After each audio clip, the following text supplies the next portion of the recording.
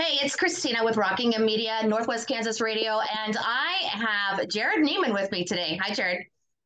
It is good to see you. Thank you All for right. let me chat with you a little bit. Yeah, I want to read something from your website real quick, and then we're going to freestyle it way up, okay? All But right. from Academy of Country Music, Country Music Association, and CMT award nominations to headlining and touring with some of country's hottest acts, including Dierks Bentley, Brad Paisley, and Keith Urban, Neimann continues to make his mark by creatively pushing boundaries while still offering a sincere nod to legends before him. That came from your website. Do you think Well, I need to thank whoever wrote that. I honestly don't know, but they made me sound way cooler than I am. I know that. way cooler than you are? And you do it all. I mean, you are a songwriter, you're a singer, you play instruments. What do you, when you refer to yourself, what do you do for a profession? Man, just love music. I don't know, just encompassed by music. I really don't know. I guess just however it'll have me. Right, right. And for people who don't know, you graduated not far from here, That's right? right. 3 hours south down in Liberal. Right. So So Kansas boy, that's right. Born and raised, and enjoyed playing sports against Colby in that area, and been there many times.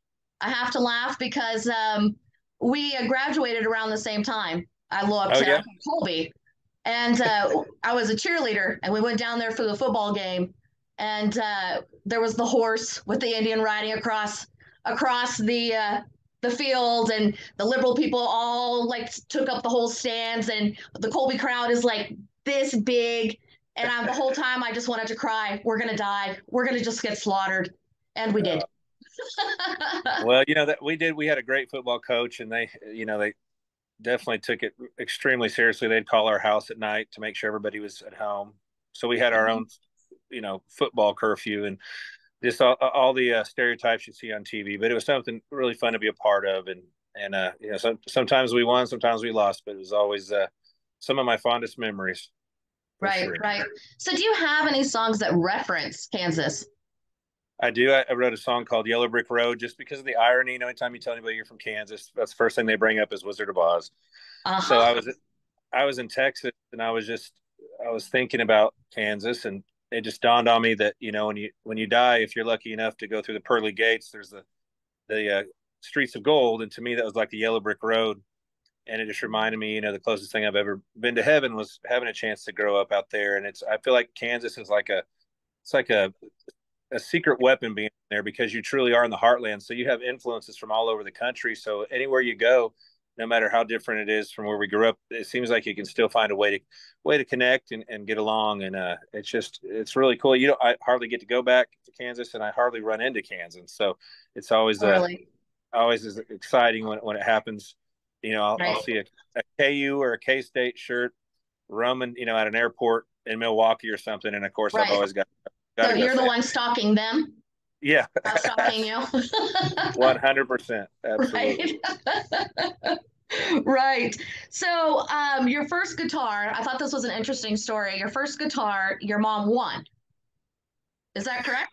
Yeah, there were in Liberal. There was our fair. There was a Tracy Lawrence concert, and they were just having like a raffle, a drawing, and I was so excited to go to the concert. It got rained out, so they rescheduled it. It was during football season, and our coaches told us at practice that do not go to that concert because it was the night before Mhm. a game. And I was bummed out because I already wanted to be, part of country music. And so my mom goes, "Well, maybe I'll win the guitar," and I'm like, "Yeah, right." And she came back in the house. It didn't have a case or anything. It was just this old, you know, uh, kind of starter Yamaha guitar that Tracy Lawrence had signed. And I was like, there's no way you won that. And she did. So I spent every day, like they hear you work, like you hear working your fingers to the bone, trying to learn it. Mhm. And I wore the signature off of it with my elbow. So my mom, they moved to Fort Worth, and he was doing a signing, and she took that guitar back in there and surprised me, and he re-signed it. That's And since awesome. and since then, I've had the opportunity to become friends with Tracy, and he knows the story well. And I've shown him the guitar before. That's awesome. Do you hope that something that you do will influence a kid to Absolutely. be in country music? Yeah, absolutely. It's music such a special thing. It truly is like the universal language. And once whether you're playing it, on the air or playing it on the stage, you're touching people. And it's easy to forget that sometimes when you get really in, you're right in the thick of things. It's easy to, and you're dealing with a lot more of the business side and other stuff that's, not as fun. It takes someone coming up saying, "Hey, you inspired me to do this," or "Hey, this song was played at our wedding or my mom's funeral," and it floors you every time, and you realize it takes you back to being a kid and what changed your life whenever music affected me that way and many other people. So, absolutely. Who do you think? I mean, you talk about influencing people. Who influenced you? My parents owned a skating rink when I was real young, Ooh, and fun. so it's kind of like at the last of the heyday, and so at first, just when we were out of school, we go there, and the music was just always playing, and I just think it, really just that atmosphere of just music being associated with fun and family and friends, just kind of is what drew me in, and then when it came to country music, you hear all kinds of different great songs out there, but in our state especially, you hear the lyrics to a country song and you look out the window and you're like, well, that's us. They're singing about us.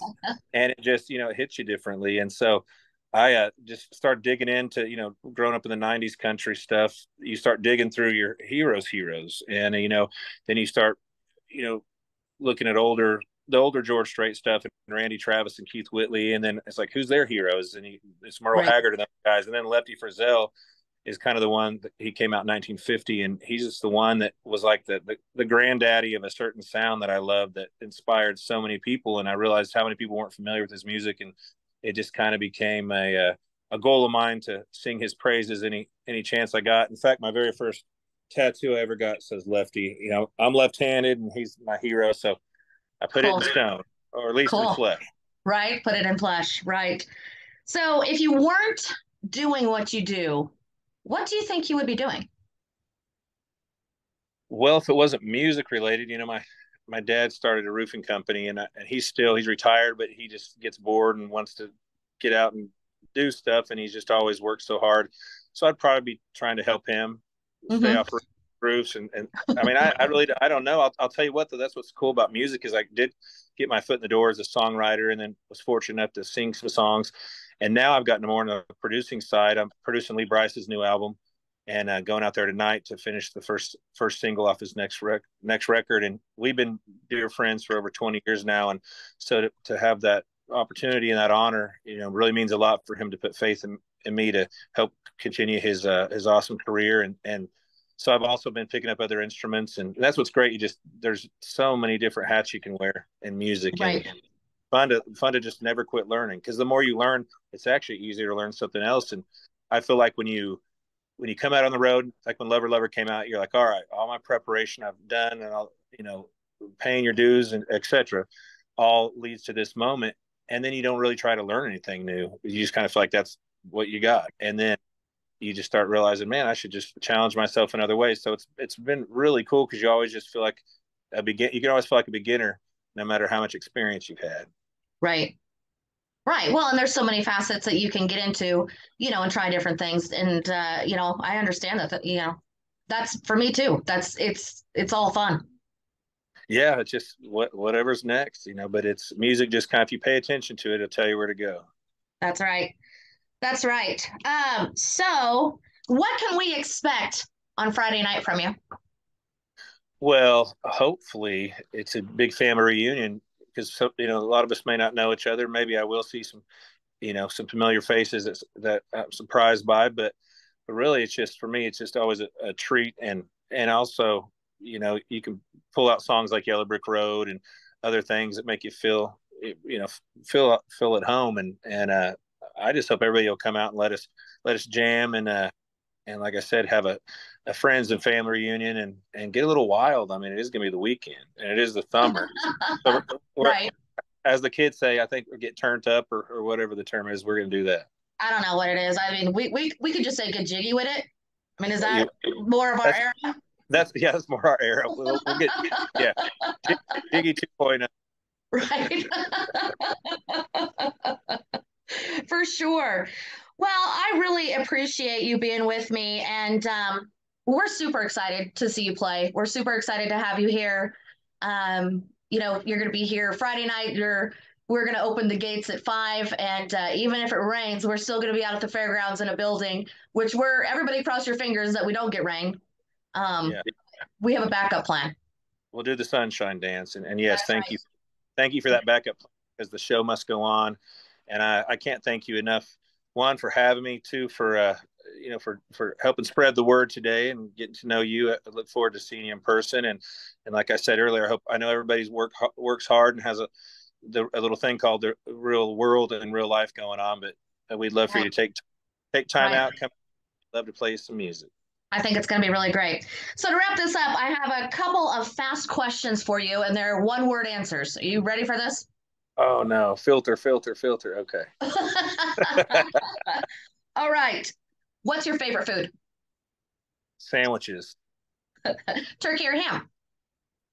Turkey. Favorite movie? What Dreams May Come. Or did I have to do a one-word movie because you said one-word answers? Well, no. I mean, no. Rambo. All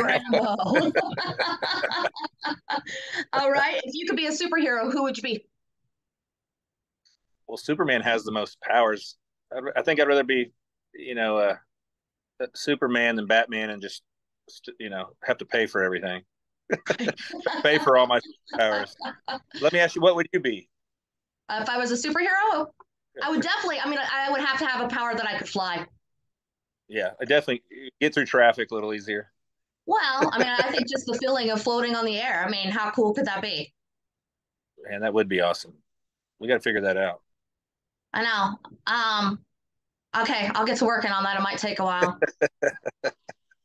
All right. White or wheat bread? White bread, for sure. Okay. And boxers or briefs? Boxer briefs, actually. It's okay. A hybrid. I was raised on the old tidy whities. Don't get me wrong. Right. I'm not scared of that. I'm not scared of those, but I like the boxer brief. Okay, perfect. Well, I look forward to seeing you on Friday, getting to meet you in person, and seeing you perform.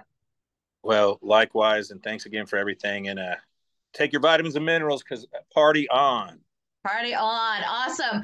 And so don't forget, at Thomas County Fairgrounds, it is our pop-up concert, our very first one, featuring Jerrod Neimann, and our own Brock Wagner is going to open for you. And he is actually from Colby, so we're pretty excited about that. Doors open at 5. Brock will go on at 6:30. And Jerrod, you're on at 7:30. And it's free for everyone. Hey, thank you to our sponsors. That's good as it gets. Yes, thank you, sponsors. All right. See, now there's no excuse not to come, right? Right, exactly. There's no excuse not to come. And all the money that's raised will go to the Thomas County Fair Board for beverages and food. So it's a great cause for you to come out and eat and have a great time. And don't forget your lawn chairs. That's a good call. All right. Thank you so much, Jerrod. Y'all have a great day. Thank you so much.